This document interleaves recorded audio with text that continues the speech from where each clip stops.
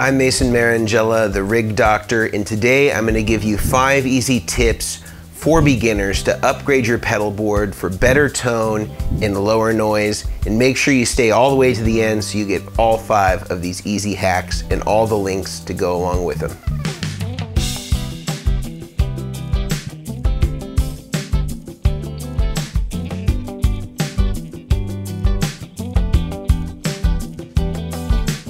So maybe you're a beginner and you're dealing with your first rig and you want to do some upgrades, or maybe you've been playing for years and years and you haven't been paying attention to your pedal board the way that you should. Today, by the end of this video, you'll have some really easy, inexpensive upgrades that you can do to your pedal board that are going to be something that you can implement in a few hours and certainly less than a day, just doing a little reworking of your current pedal board as it is, using these products. And be sure to check out all the links in the description. Everything that we talk about today will be available from all the major retailers, Sweetwater and Amazon, places like that. So do be sure to check those out as we go through each one of these products. Number one thing that I recommend for any beginner or intermediate person, or really frankly anybody that wants to get the best possible tone out of their pedal board, they need to have a high quality isolated power supply. And there's 2 power supplies that I'm thinking of that meet the criteria of being really great and really inexpensive for what they are. If you're using a sort of wall wart style daisy chain and you want to go to something that's really going to give you a high quality tone and sound and not have any noise whatsoever, I firstly recommend that you check out the True Tone One Spot CS series, in particular the CS6 and the CS12. Both of these are known as switch mode power supplies, which means that they are going to be lower noise and more efficient than the linear power supplies of old. Not only that, but they're going to be able to be usable in any country of your choosing. So whether you're here in the US, you're in Europe, you're in Asia, it's going to work with any wall voltage, no matter which wall voltage it is. It automatically recalibrates for you and allows you to use that. The other thing that's really great about it is you can stash it underneath your pedal board if you have a pedal train or a Temple Audio or one of the pedal board styles that allows you to put a power supply underneath without any consequence for noise. With some of those old linear power supplies, you put those underneath some pedals and it's going to cause a whole mess of noise because you're going to be having that toroid transformer in the magnetic field bleeding into the pedal itself, and that's just going to get amplified through the pedals and through the amplifier. So you want to make sure that you're using a switch mode power supply if you are in fact going to be using pedal boards like that where you stash the power underneath. Another one that I really like that's even smaller and also very affordable is the MXR ISO brick, and they also have a miniature version of the ISO brick.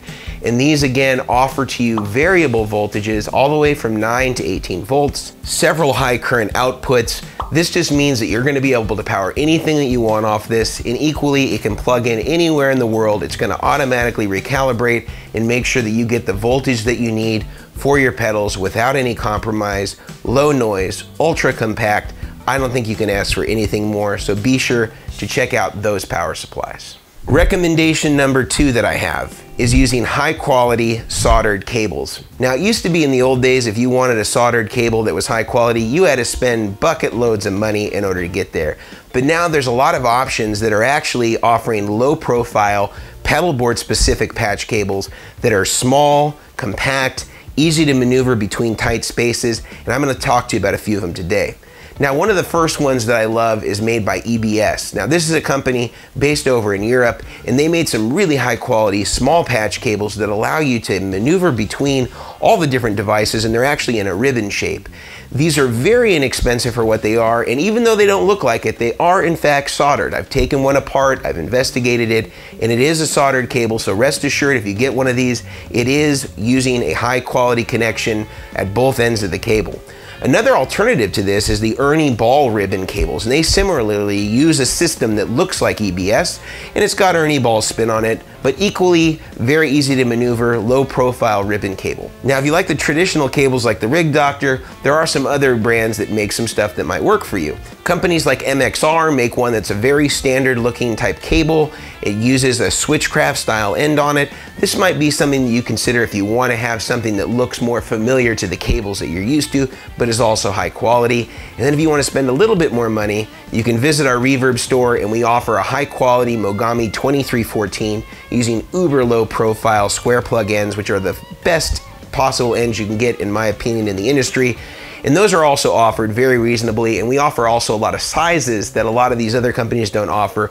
We offer everywhere from 4 inches all the way up to 36 inches, and we go in between 3, 4, and 6 inch increments through all those sizes with straight or right angle plugs, so you can presumably get any type of cable that you need, any size, any type of angle for the cable, and being able to get that to finish your pedal board. Now, why would you even want to upgrade to one of these cables if you got, kind of an off-brand or something that maybe just came with a pedal board setup that you already had?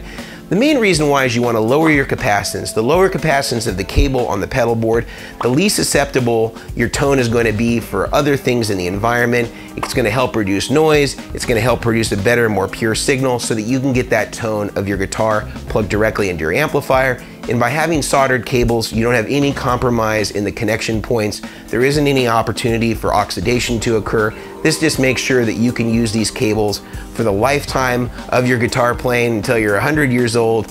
All these companies, in fact, almost every single one that I'm aware of that are making these cables that I'm talking about today, all offer lifetime warranties, including the ones that we sell on Reverb under the Vertex name. So do check those out.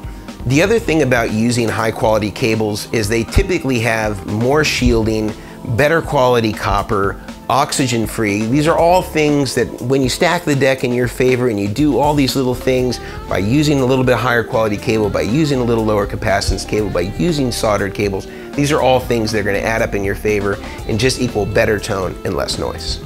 Tip number 3 is buffers. Now, this is something that a lot of people don't like to acknowledge. This is sort of like the foundation of your house. You don't see it, but if it's not right, you're gonna have a heap of problems on your rig. Now, I like to use dual buffers in most of my systems, and we actually have a DIY video showing you how to make your own if you really want to save some dough. But there are a couple of really nice ones that are available straight off of Amazon and Sweetwater and other major retailers. One of my favorite ones out there is the TC Electronic Bonafide buffer. Comes in right under 80 bucks and is a very great buffer. Although it's a single buffer, and if you wanted to truly do the best you could for your system, you'd want one in the beginning of the chain and at the end of the chain. So first pedal that you plug into is the buffer, the last pedal you plug into is the buffer. But some of us have things like Boss tuners and things like that. And if you're using that, that does have a 1 meg input impedance, and that's gonna load your pickups somewhat appropriately or the way that you're used to through most of your amps. And although the output impedance of it isn't great, as long as you have something really high quality at the end that's gonna drive that long line back to your amp, you're probably gonna be okay. Now, another alternative, which is also great and a little bit cheaper, right around 55 bucks, is from True Tone, and they have a buffer that is also excellent, but equally is just a single buffer. It doesn't have a dual buffer input and output, so you would again need 2 of those if you wanted to do it right, but you may already have a device on your board that you're using first that is controlling the pickup loading. The main thing you want to look for when you're looking for a buffer and you're thinking, oh, maybe I'll get this really cheap one that I see on eBay, or maybe I'll get this cheap one I saw on Reverb. If it doesn't meet the specifications of a 1 meg input impedance and about 100 ohm output impedance, it's not something you want to consider. It's not going to be neutral, it's going to color the sound, and it's not going to do the true job of a buffer, which is making sure that even though you're running through 10 plus pedals, that you're going to get that same sound of the guitar plugged into amp, because it's going to condition that line to kind of erase all of the tone suck. So do check out these buffers. I think they're going to be great. If you want to spend a little bit more money, of course, you can go with the one that I always like to recommend, is one of my favorite production versions, which is by Mesa Boogie, the high wire buffer, but that's getting kind of pricey, and I want to keep these recommendations kind of universally applicable and available to everybody who's watching this. Tip number 4. I think having high quality fasteners like Dual-Lock Velcro or Power Grip is an absolute must on a pedal board. I can't tell you how many times I've showed up to a gig or to a jam, and I used to open up my pedal board as a college student. I'd see a mess of pedals just littered all over my board. Nothing would stay on there properly until I was introduced to 3M Dual-Lock. Now, 3M Dual-Lock is available pretty much everywhere at this point. Most people know about it, but it is the highest quality fastener. And not only is it about 4 times more strong than standard industrial Velcro, it also has a really high quality adhesive where if you do need to ever remove it, it doesn't leave a bunch of residue like traditional Velcro would. Additionally, it's not sensitive to heat, so if you're in an area where you're getting seasons, you're getting a lot of hot and cold, the Velcro is not going to lift up, the adhesive's not going to come apart. 3M really did their homework on this thing, and it is an excellent product. Now, there is one other product that's in the same vein as the Dual-Lock, and it's this power grip, powered lock Velcro, which is excellent, excellent, excellent. And it's also readily available on Amazon and a lot of different websites. And I think it's also equally as good as the 3M Dual Lock. It's maybe a little bit less expensive. It doesn't have as many options for the density of the Velcro, because you can get different size densities of 3M Dual Lock. But for all intents and purposes, for 99.9% of us, this is gonna be great. And in fact, I just built a rig with it and I'm extremely satisfied with the results. And I feel like it holds up equally to Dual Lock and is even a little bit cheaper. So if you're looking at that Dual Lock, you're saying, man, that price tag is a little high for me, you can always check out this power grip. And really, you only need 4 squares, just 1 in each corner, whether you're using the power grip or whether you're using the Dual Lock, and that's all you're gonna need in order to make sure that your pedals are staying tightly gripped and not gonna come off your pedal board. Just 4 squares, 1 in each corner, and you are good to go. And if you wanna know exactly how much Velcro to buy when you're kind of pricing this out, I recommend about 1 foot a pedal. So that would be about 6 inches on the pedal and another 6 inches that would go on the surface that you were mounting to on the pedal board. So that'd be an easy way for you to budget approximately how much you'll need when you're thinking about buying some high quality fasteners like the Dual Lock and the power grip or the power lock style Velcro. Last tip. Tip number 5. Now this isn't so much an upgrade as a generalized recommendation that all players should be doing. This is equivalent to like oil changing your car and just making sure you're doing a high quality maintenance, and that's making sure that you're using a contact cleaner from Deoxit. Deoxit D5 is the absolute cure-all for almost all your pedal ills. This is like the aspirin of pedal boards. You spray it in your input jacks, you spray it in your output jacks, you can spray it in your DC connectors, you can spray it in your guitar, you can spray it in your amplifier. There's almost nothing it won't do. You spray it in your pedal, you work in the jack a few times, that's gonna clean your contacts and make sure that you're having a high quality connection.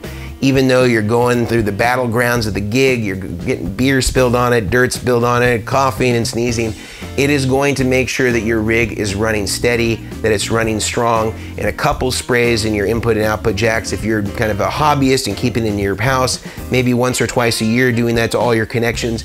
If you're gigging really heavily, then I'd say doing that maybe once every 4 to 6 weeks is recommended. And this is just gonna make sure that your pedals stay as clean internally, maybe externally they're a little dirty, and that they're gonna stay as problem-free as they possibly can. I highly recommend this product, and at the price point that it is, under 10 bucks, certainly worth it as just an easy way to have some easy pedal board maintenance. Like I said, it's like the aspirin. Everybody's got some of that in their medicine cabinet. This is something that you need to have in your pedal board toolbox. So those were my 5 easy tips, tricks, upgrades for beginners, or really even intermediate or any type of guitar player I think could benefit from this sort of thing. Equally, bass players, don't mean to leave you out there. So do check out all these links for the products we talked about today. I think this is gonna help you keeping your rig running as quietly as possible with the best possible tone, whether that's upgrading your cables for low noise, whether that's upgrading your power supply to a switch mode power supply like the ones that I mentioned that can work anywhere in the world, or whether that's keeping your stuff clean or using high quality fasteners or buffering your board for the best possible tone of the guitar plugged directly into the amp, even though you're using 10 pedals.